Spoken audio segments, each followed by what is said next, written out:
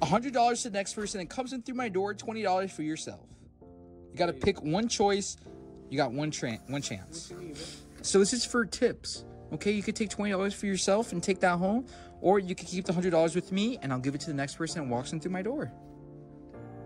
I can't take that, bro. That's more than the pizza's worth. For real. No, exactly, man. And I'm just trying to help the community out here, man.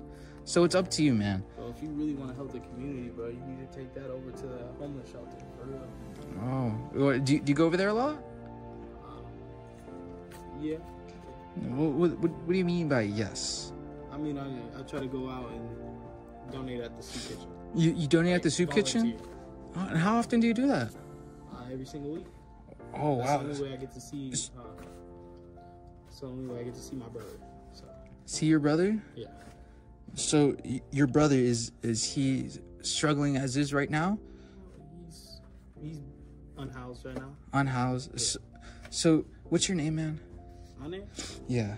Dakari. Dakari. Yeah. Look, Dakari, I know things are tough right now, but you're still willing to give a random person $100, and that's a lot of courage for someone. Nah, like, for real, if I can impose, bro, if you could give that to the homeless shelter, bro, that means a lot to me. Well, look, man, I'm gonna go ahead and I'm gonna take this pizza, and what I'm gonna do is with this $130, I'm gonna pass this on to you, and you could use that for your brother. You could donate that. For real, bro? Yeah. You could do. Yeah, no, this is gonna feed a lot of people. Because if you don't know, I have a little lens right here, and that's a camera. Oh, damn. Okay. What I like to do is I like to bless people, just like you, man. So I hope that helps you, man.